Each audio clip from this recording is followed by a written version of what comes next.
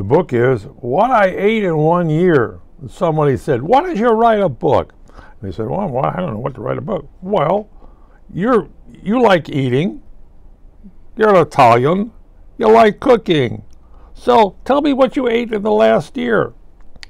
And he wrote a book. Did. Well, it took him a while. He found out exactly what about a cookbook really requires. Every little detail. Well, it has to be a minimum heat. How much heat? How many drops? What you actually do? Where you go, you get this. Where you get that.